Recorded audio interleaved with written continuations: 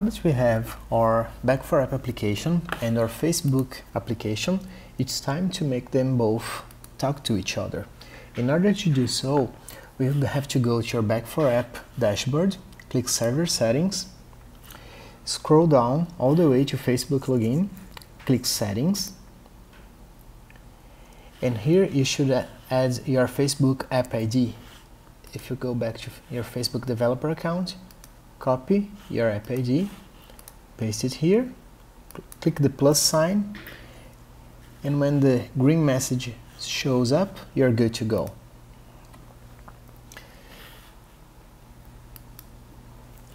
If you come here to your Facebook developer page and open your Facebook login and Quickstart, open up your web, because this is a web application, and click continue. Facebook will give you some source code in order to make your Facebook app work. We're going to use this, but there are a few things we have to change. So I'll just copy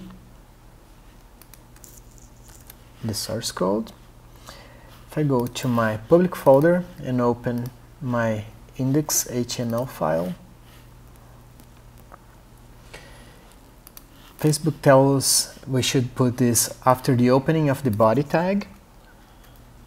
So here's the opening of my body tag. I'm going to paste it here, and I'm also going to re-indent it so it looks a little better. And what we have to change here is, see this Facebook.init? We have to change it to parse to use it. So we're going to change the Facebook.init to parse.facebookutils.init. Also, we have to get our app ID and paste it here, and our SDK. We're using the latest version, 3.1, so v 3.1, we paste it here, and we should be good to go with Facebook login. But this is the Facebook part of the thing. We also have to set up the Parse SDK. In order to do that, I'm going to paste another script tag with the Parse SDK URL. You can get this URL from the Back4App website, and this is actually a link that will give you the latest version of the SDK. And then we have to initialize parse. In order to do so, I'll just paste some code here and tell you what to do. Sorry, it wasn't here, it should be here, inside the script tag.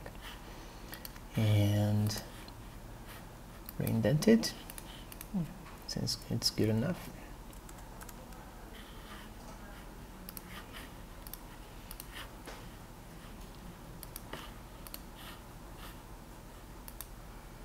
There you go.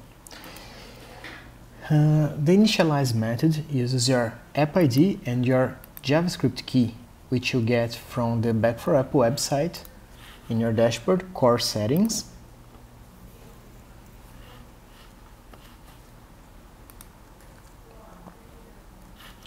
This is my app ID and my JavaScript key. And the server URL that we use for Back4App is parseapi.back4app.com, but this is vendor attached, so if you use other parse server, you should change your server URL accordingly. I have to add a button to our page, so when we click that button, the Facebook login happens. So I have some code here. It's just regular plain HTML code that will draw a button.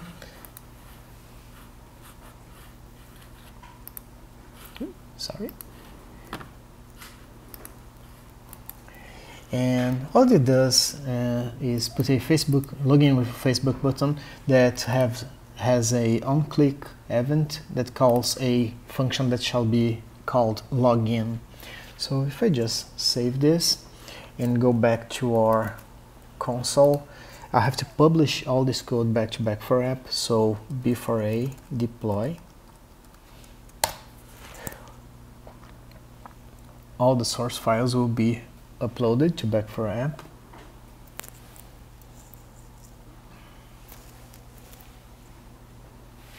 And once it's done, if I go back to Google Chrome and reload my page, here you have the login with Facebook button, but it doesn't do anything at this point because I don't have that login method coded. I'm going to code it now. It's just a big bunch of code, so I'll just paste it and go line by line telling you what it does. So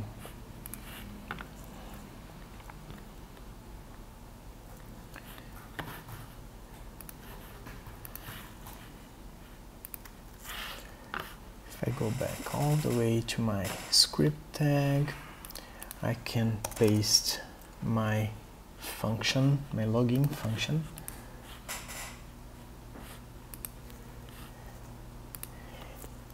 And what this does is, when this function is called, it will use the Facebook utils from parse and the login method to get the information and the permissions we need in a comma separated string.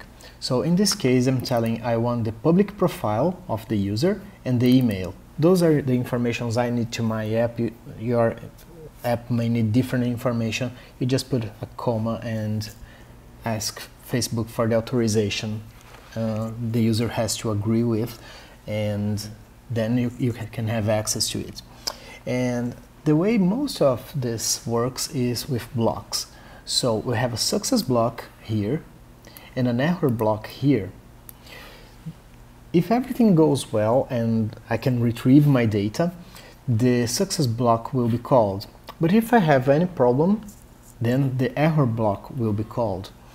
The success block will be called when the user first authorizes the application, and the first thing I have to do is check if that user exists in my database in Back4App, because at some point we will try to increment the user score for that specific user, so is user specific information. So I have to know if that user already exists in my database, and I have to increment that score, or if it does not exist, I have to create a new register. So I'm negating here if the user does not exist. Then I use Facebook API to get the user ID, name, email, and permissions. And with that information that will come in a response object, I will try to parse for the response name, which is the username, and the response email, which is the user email.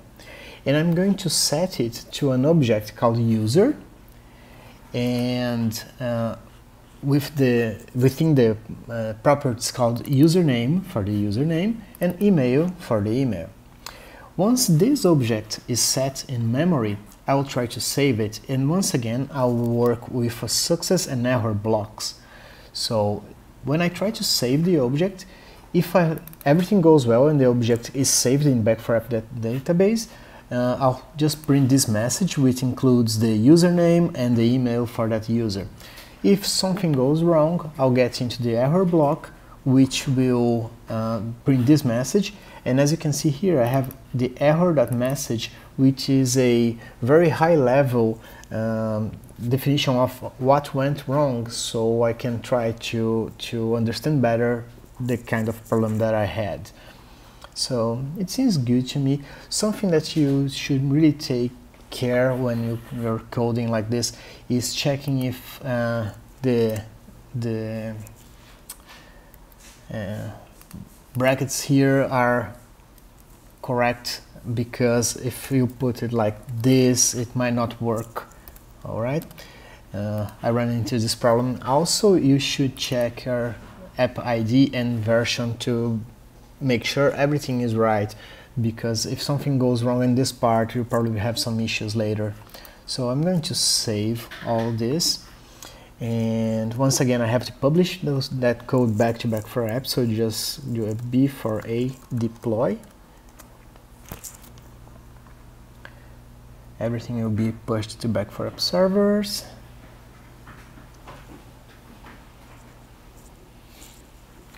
And once it's done, I can go back to my Google Chrome and reload my game. I'm going to open my console so we can check for any error messages we might have.